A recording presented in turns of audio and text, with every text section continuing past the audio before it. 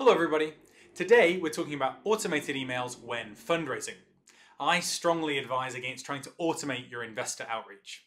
First, there's a low response rate, usually around 5%. Why? Well, you usually know when you receive an automated email, same as me. So those emails are just simply given less attention. You also risk burning the lead forever. If you reach out in future, it's likely the investor will find your previous automated email and may not appreciate the spam.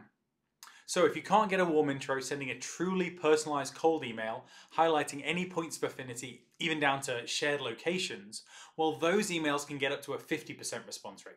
All right, thanks a lot for watching and best of luck out there.